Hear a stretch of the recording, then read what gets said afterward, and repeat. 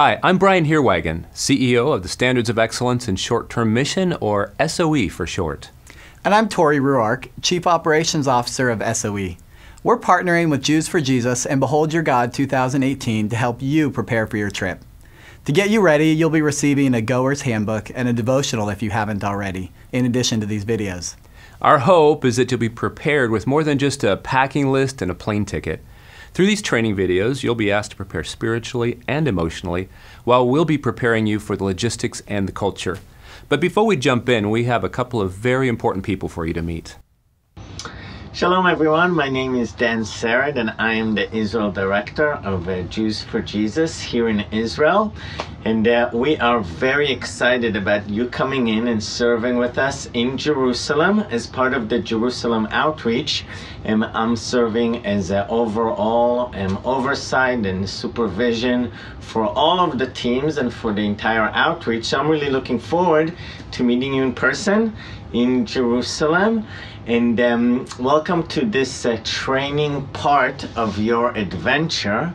There's a few videos that you're gonna watch, and you have the manuals, and we're just really excited about you coming and seeing what God is gonna do through us and in us during this outreach in Jerusalem. So if you have any questions, feel free to contact us, to talk to your team leaders, and they know who to contact. But we really hope and pray that this would be a meaningful experience for you as we seek to make disciples in Jerusalem, in Israel, this coming year. So thank you so much, and see you soon.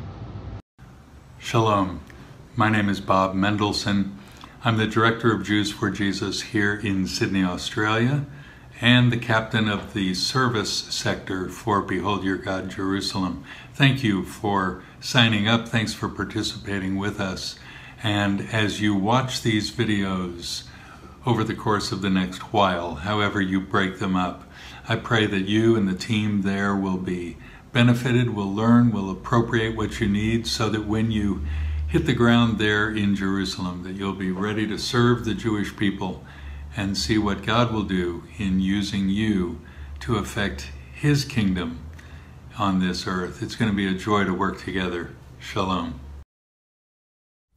Some years ago, there were a couple of friends who had planned to go to a soccer match together. It was a really big game, and they were extremely excited to go.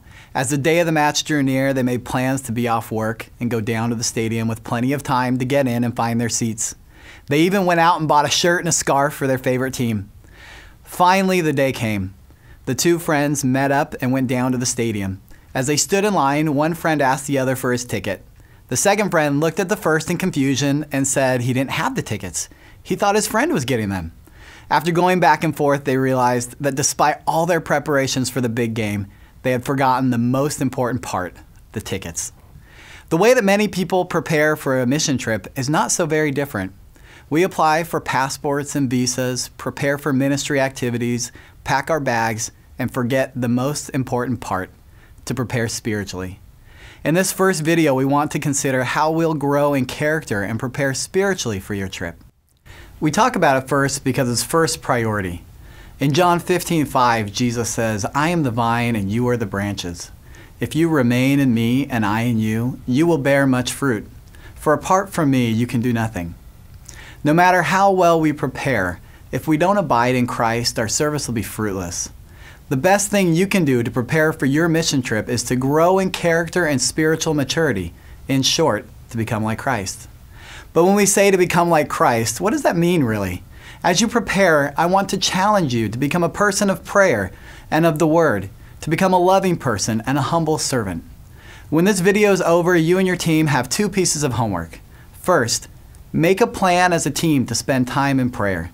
Not just to start a meeting, but plan unhurried time to go before the throne of God together. Spend this time before the trip teaching your heart to bend towards God, so that in all things your first reaction will be to turn to God in prayer. As a team, you'll get to show God's love by humbly serving others on your trip. But why wait? How can your team begin showing God's love through humble service now? Make a plan to begin serving together now so you're ready to serve together on your trip. Your second piece of homework is this: to get alone with God and ask Him where you need to grow individually. Do you treasure God and long for His presence and prayer? Do you live on God's Word as your bread of life or depend on other sources for sustenance and strength? Do you love and serve yourself or others? How might God want to grow you as you prepare for the trip?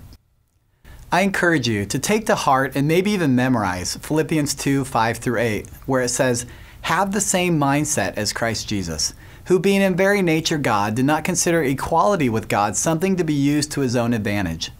Rather, He made Himself nothing by taking the very nature of a servant, being made in human likeness and being found in appearance as a man.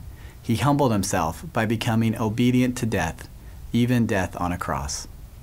Being able to go on a mission trip like this one is an incredible privilege. But as you prepare, you need to remember this is not a road trip or another tour or a vacation. It is a mission trip. And what better example than Jesus as we look to see how He served while He was on earth?